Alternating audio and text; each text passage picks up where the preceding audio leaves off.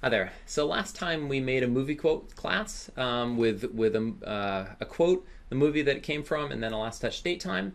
And we to test it, we gave you a main.py, right? That basically handled get and post requests from it. And the result of where we're at was we had this. This is actually a deployed app right here. So bautelmoviequotes.appstot.com. And within this, we saw that we were able to add quotes and to display them, right? So what we're going to do right now is shift gears, and we're going to go and focus on the API, all right? So let's go back here into our project, and we're going to start a new file, as we said before. So this is going to be a new PyDev module, and we're going to call it, not the package, but the name of it is going to be movie_quotes _API, and that's going to be .py, right? And we'll go ahead and click finish here. Empty is fine. I'll give you a minute to customize your name however you like it, and then we'll go ahead and we'll start filling this guy out. So some imports that we're going to need. Let's start off by importing endpoints itself. We know we'll need that. We're also going to need, our class is going to override or extend the remote service class that's in proto-RPC. So let's go ahead and import proto-RPC. And then we're going to need a couple other things. So from our models.py class, we're going to want to import, oops, put that in for us, movie quote itself. And then we're also going to turn out to need to import main, right? So we'll get our imports all set up. And we're going to want to define ourselves another class here. So this class is going to be movie quotes API, and as we said, that is going to be a subclass of proto-RPC remote service. Okay. All right, and this right here is going to be API for the CRUD methods. All right, nice. Let's do one other thing while we're here, is we want to define sort of the app that's going to be run here, and this is kind of boilerplate. So endpoints, let's see, .api, oops, go back to it here, API server, and then we have to give it API services. So the first thing is going to be a list that has the name of these classes. So we only have one class, so it's going to be movie quotes API. And then we have to tell whether we want it to be restricted. So let's type in here restricted equals false, right? And this is essentially whether there's any authentication or anything like that going on. Let me capitalize the F on false, and we should be good to go. All right, I'm going to put in a pass in here just so that there's something for the body. All right, so what we're going to find is that in this class and in all its methods, we're going to have to decorate the class and the methods with some annotations, right?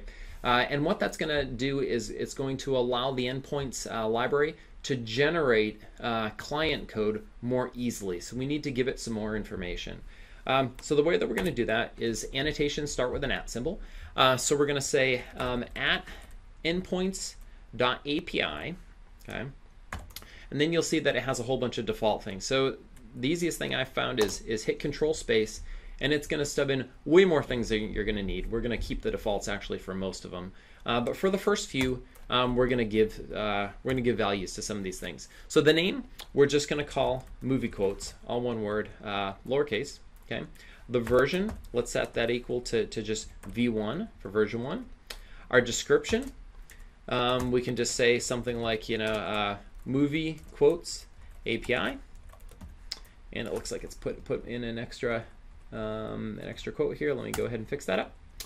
And our host name, as we know, the host name is going to be when we deploy this thing, where is it going to? So if you have it up running in yours, you can go ahead and grab that. It's probably a username at moviequotes@appspot.com. So let's go ahead and make a string for that guy as well. All right, looks good. And let's see, let me fix the quotes in here. There we go. Don't need the backslash. And everything else on here, audiences, scopes, have to do with authentication, which we'll eventually get to, but not in this app. So everything else after this, I'm just going to take the defaults, and which means I don't need them here. Okay. So that's how I've decorated my my class. The methods in here, okay. So the methods will be either so essentially what we would call sort of standard methods or query methods. All right. And it depends whether you're writing a method that return a single object, or query methods are going to be ones that return a collection of objects. All right. Very good. So that's how we're set up here. So let's go ahead and start defining some methods. So in this video, we're gonna just take care of the insert method. So let's go ahead and do that. So define, and I'm gonna call this guy here movie quote, I believe, underscore insert. Okay, should be fine. So movie quote insert, and we're gonna need one parameter here other than the implicit self that we always get in Python. And that's going to be a request, right? That's going to be passed in. So if somebody says, hey, I want to insert something, and here's the request that they're sending over HTTP, then how is it going to be handled? It's almost as simple. Now, you don't have to type this, but it's almost as simple as saying, take that request. Since one of the things about endpoints and Proto Data Store is that it's converting these requests into model objects. You could almost say request.put in the data store. And then just because this is going to be one of these methods here, a sort of standard method, just return the request, because it makes sense. If you're going to return one thing, you might as well just return what was passed in. It's not quite that simple, because these requests that come in are actually not going to have the parent key set. So that's actually the only thing that we need to do, is we need to set the parent key on it. And the way that we're going to do that is, actually, one way is to construct a new movie quote here. So I'm going to say my quote is equal to movie quote, and then we're going to set the parent equal to, and you remember the parent key we had defined back over in main. Okay, so this has a parent key here. So we're going to say that the parent is equal to main dot parent key. And then the other things we're just going to copy over right from the request. So the quote that's in here is just going to be, not quotes, the quote is going to be request dot quote. And then the movie that it came from is just going to be request dot movie. All right. So just like that. All right. And those are our arguments for the constructor. All that I'll do then is, instead of using the request, I'll just use my quote. Right. So I'm just going to go ahead and type this in here. So I will have my quote, go ahead and put that in the data store, right? Save it off, and then return my quote. 3 lines of code. That's all that we're doing with the insert. Now, one thing is that we need to decorate this method as well. So we said this is going to be just a standard method. So the way that we do it is you always give the name of the class from the model. So movie quote dot method, and you'll see that it has some parameters here. We're actually not going to need any of these for an insert, right? So that sort of these request fields and response fields and user required. User required has to do with authentication, again, so we certainly don't need that. The other ones we will use in some of the later methods, but not for insert. What we do need is we need to override some things that were given, I believe, by the grandparent class, the Endpoints API. So what we're going to do is just come up with some names here. So the name is just going to be movie quote dot insert. The dot, it turns out to be meaningful when it generates code. And at least I know on Android it's going to do something where it creates inner classes in the generated code. So anyway, so that's that there. We're also going to set the path, and the path is going to be, I'm going to use the same standard here, movie quote, only I'll use a slash for this. And this is just, sort of the path within the URL that it's going to use. We usually use different paths for insert, delete, and so on. And then on this guy, we're also going to need the HTTP method. All right, so HTTP underscore method equals, and for a movie quote method, let's see, I think that post is the default anyway, but we'll be explicit. Generally, when you do insertions, a post would be acceptable. All That's all we need for that guy. So very, very little code that we've written that should handle insertion. Let's go ahead and test it. All right. So I'm going to go, I want this guy running in localhost. So I'm going to run this again. I'm going to run it just from Eclipse on my project. I will say run as part of Google App Run. And I'm realizing one more thing as I go to run this, that it's not, we haven't told it somehow to connect to this API. We need to make one more change to app.yaml. So I'll leave it running, doesn't so much matter, but I'm going to go back to app.yaml. And in here in my handlers, I'm going to need to add an endpoints handler. All right, so let's go ahead and do that. So just a comment right here. So put in an endpoints handler.